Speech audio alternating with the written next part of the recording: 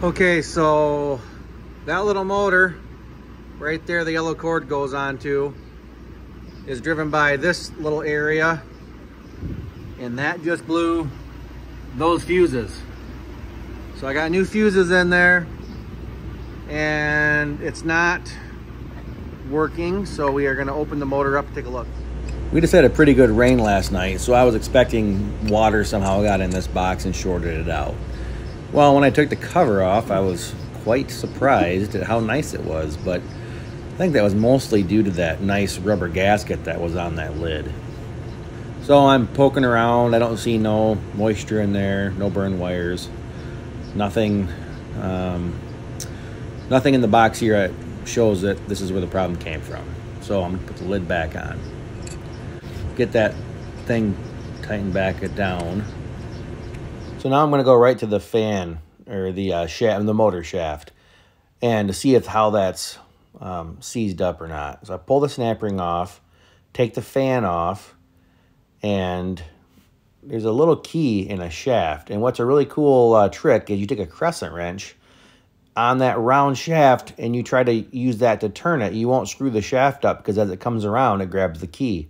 Now that is a very good tip for people that have to deal with round shafts and a key in there, because otherwise it's a pipe wrench or a channel lock and then you screw the shaft all up.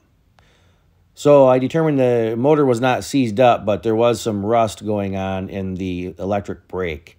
So when you turn the motor on, it creates a magnetic field and that pulls the coil, which releases the brake and allows the motor to run.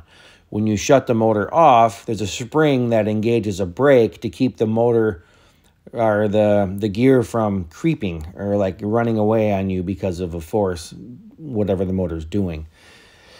So the brake gets rusty sometimes, and it does not release when you turn the motor on. So I put WD-40 on there to kind of get all the rust out and free it up. And I've had to do this before, and that usually fixes the problem. But this time, it blew a couple of fuses because it was trying too long before we figured out there was a problem. So once I get it all freed up, then I can start putting everything back together. So now I want to just stick the fan on there so I can go back over to the control box to see if it's running. The fan is just so I can see a shaft spin. So push the fan back on there, jump over the conveyor belt, go over to the control box, and I turn the power on, and look at that, it works. Awesome.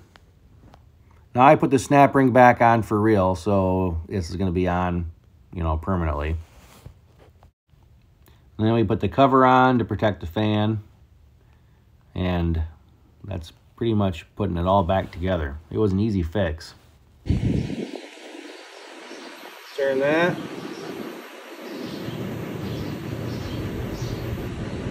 Move.